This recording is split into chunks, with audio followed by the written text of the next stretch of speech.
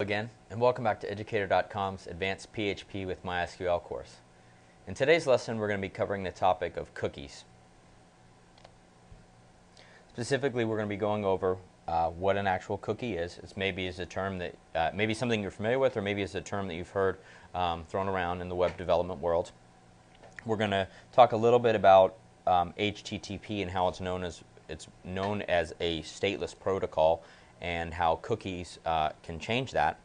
We're going to talk about a couple of HTTP headers. We're going to talk about the set cookie header, which is an HTTP response header, and we're going to talk about the cookie header, which is an HTTP request header. We're also going to talk about a method, a function provided built into PHP for basically what is known as setting cookies. We're going to talk about different attributes that cookies can have. We're going to talk about how to, after we learn about what cookies are, we're going to talk about how to access cookie data within your file using the cookie. There's a cookie superglobal variable. And then we're going to talk about security implications as they relate to cookies, or briefly talk about security implications related to cookies. So what exactly is a cookie? Well, basically it's a piece of information, it's a piece of data that's set by an HTTP server, and it gets sent back to a web client within an HTTP response for storage by the client. So for example, and it's done in name value pairs. So for example, a server might want to set a cookie that says user ID equals 1001.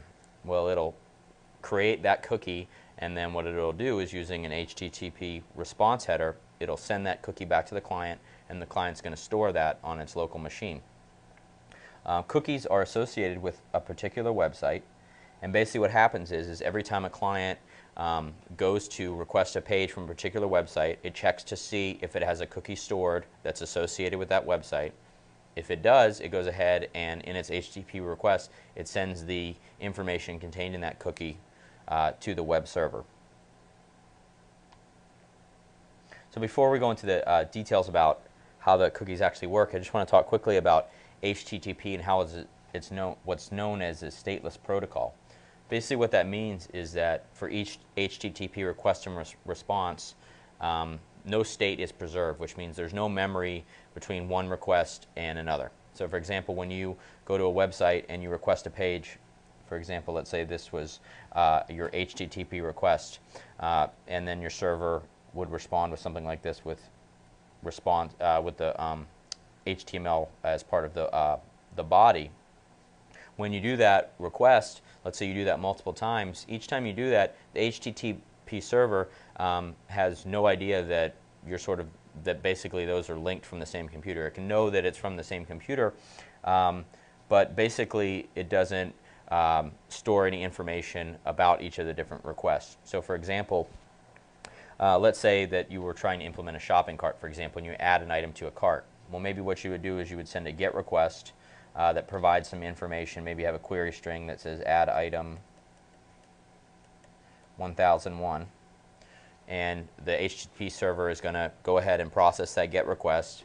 It's going to add an item to a shopping cart, and then it's going to send the response back to you that maybe shows you your shopping cart. However, when you go to the next time you go to add another item to the shopping cart, how does the server know that item 1001 is already part of your cart?